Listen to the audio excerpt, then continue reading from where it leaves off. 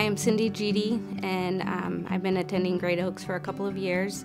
I was baptized as an infant, and over the last few years I learned more about becoming intentional, and I never had a huge aha moment, I would say, but throughout the years progressing, trying to build a relationship with Jesus Christ, and helping my son, who actually influenced me a lot in this journey.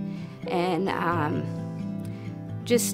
needed it to be my decision. And at a service not too long ago, we talked about not just believing, but doing. And that was probably when I was like, okay, I really do need to do this for myself, and to continue to build that relationship and to continue to be intentional daily.